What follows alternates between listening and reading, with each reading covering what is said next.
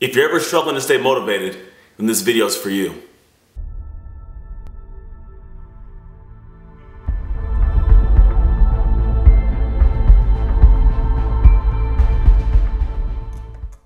Have you ever had something that you wanted to achieve and you were heavily engaged, like you wanted this thing, it was in your heart, you're raring, you're ready to go, and then you go to bed one night, you make a list of things you want to do, and you're ready to go, and you think, hey, tomorrow I'm going to get up and go after this thing, and then you get up the next day, and all of a sudden it's not in you.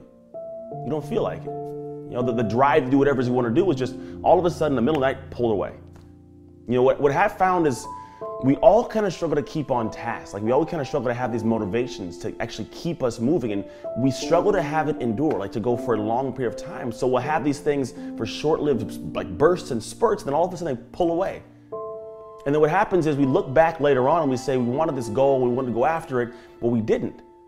And then now what happens, we get to this point where we feel like we weren't capable of doing it maybe, or we weren't worthy, like we should have had in the first place, or it wasn't something that was really that big for us. We kind of make excuses of why we didn't go after it. But no matter what happens, you get to this point where you've defeated yourself. You get this self-defeat feeling of like, I just can't do it. And then some people reach in and they just tell you, it was a stupid goal in the first place. They make you feel like, it's no big deal. And then later on you look back and say, you know what, no matter what, I didn't get it. The challenge we run into is really, how do we stay focused? How do we stay driven? How do we stay motivated throughout all the problems?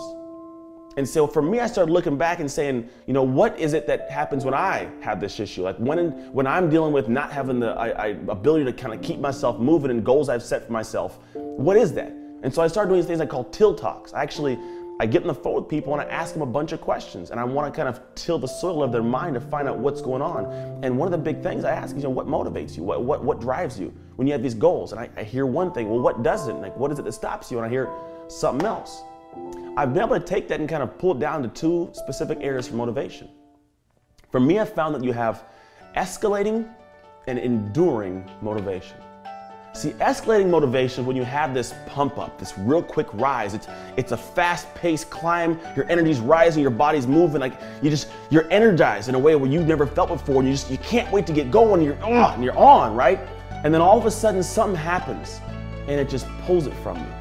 And now everything that you felt is gone. It's when you wake up in the morning and you have that feeling of like, I don't feel like it today. What I found is that really essentially is that 80% emotion, 20% purpose. And what I mean by that is, when you look at 80-20, it's usually the 20% of what you got to do is it's the most important stuff, but so many people spend 80% of their time on things that really don't matter. But you flip that. So when I say 80-20, if you have an 80% emotion base behind your goal, the emotion can be skewed. It can be pulled away. All of a sudden, you may not feel like it, therefore you just don't do it. And on top of that, people can come in and say, hey, that's a dumb goal, it's stupid. Why are you even going after that? And then when they get into your head, it makes you feel bad. And that feeling drops you down again. So what happens is, you get to the point of realizing like, it's an escalating emotion. It feels good, and I'm motivated for a small bout, but then all of a sudden it pulls away.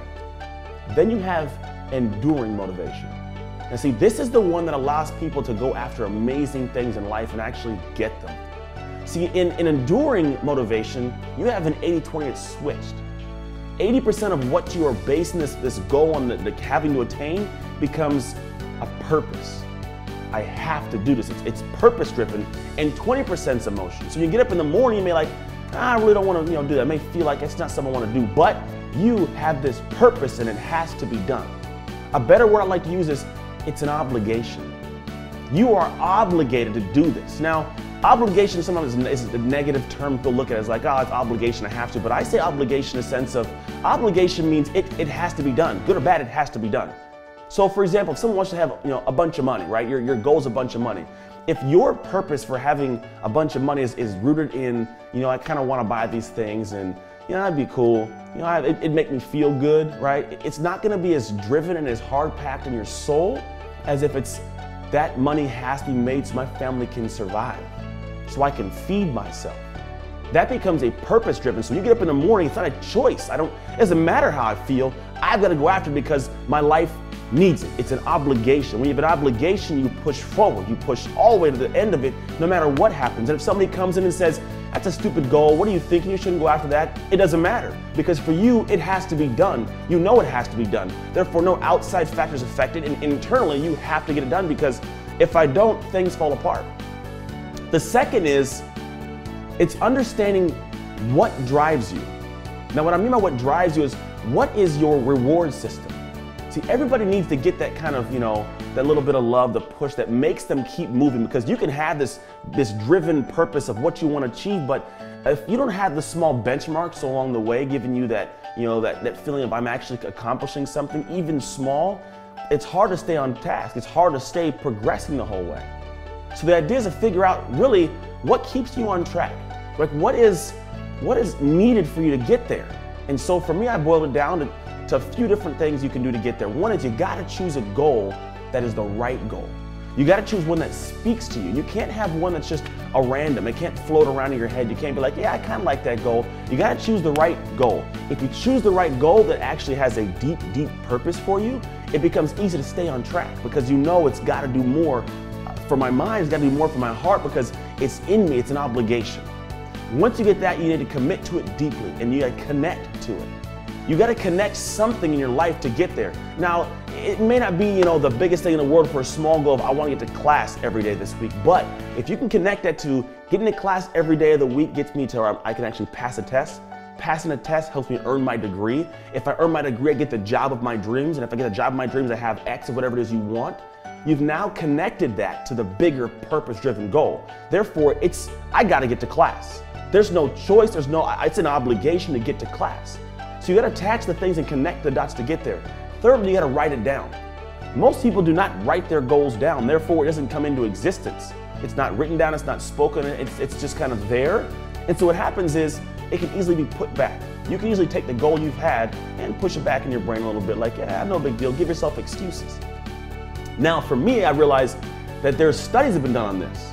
Now there's a study done by Harvard in the MBA program, and I found that they had a group of people, and they asked these group of people, how many of you guys have goals? 90% of them had no goals, 10% raised their hand. They said, okay, if you guys, you 10% raised your hand, how many of you guys actually have them written down? 3% raised their hand. They revisited the same group of people years later and said, okay, what are you guys doing?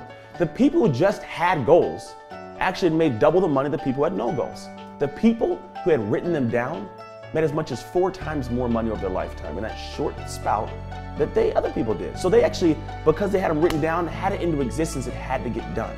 Then the key one is, what is your reward system? What is the system that gives you that feeling of I'm accomplishing something? There are 3 of them. One is gonna be pay. One's gonna be, what is it I'm getting paid to do this? Some people at work say if I'm gonna get my payment, then it's gonna be what I need to keep myself moving. And some people are driven that way. Whether it's good or bad, it's a reality. If it's at home and you set a goal personally, outside of work, it may be something where you've set this goal, I gotta see some kind of income coming back from that. It may not be something where I need someone to pay me, but I need to make sure I'm seeing the income come to feel like it's worth my time. Outside of that, it's gonna be praise. I need someone to praise me. Now, not that I need it, but some people need someone to give them that, appreciation, that praise of good job, a pat in the back. At work, it could be someone saying, hey, great job with that report. Hey, I saw you do that good job with the kid or that new employee or whatever it is, but you get that appreciation. At home, it could be saying, I need someone in my family to show appreciation for me going after this goal. It could be you, honestly, getting an accountability partner. Someone is behind you saying, hey, you're doing a good job, or you're not doing a good job, to keep you pushing. Then when you do get to that small benchmark you set for yourself, you can get them to say, hey, you did a good job, you got there. Some people need that. For me, I need what's called personal pride. Personal pride means it doesn't matter what I get paid, it doesn't matter who pats me on the back. All that matters for me is that I did a good job the way I'm supposed to do it. That's all that matters for me. I don't need someone to say, hey, good job, bad job. I really don't need that. I need to know that I did my absolute best for somebody.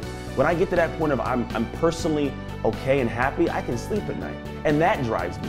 And so for a person like that, you gotta write things down and you gotta track your progress to see what you've done, so you can say, hey, look, I got this done and that done and that done. I'm doing a pretty good job. So for you, when you go home today, review whatever goals you have in your life. Review what you have written down or what you don't have written down in your brain, and start thinking about, is this goal something that is more emotional based or more purpose based? You want to shift from being 80% emotion to 80% purpose. Find whatever it is in your life that is an obligation for you to get done. It has to happen because it's a tool you have that you got to get out to the world. If it's a business idea you want to take to market, take it to market because the world needs these things. The world needs what you have in your brain. Make it a purposeful obligation. Then find out what rewards you. Find out what you like what gives you that feeling of accomplishment, even in a small amount, a small dose. Do you need someone to pay you more, or do you need to see more money coming in? Do you need someone to praise you or give you appreciation? Or do you just need it for yourself? Find out what those things are and then apply those to your life in areas where you know that they're going to be looked at, and so that for you can say, I'm going to keep myself moving because I'm not going to let the ball drop.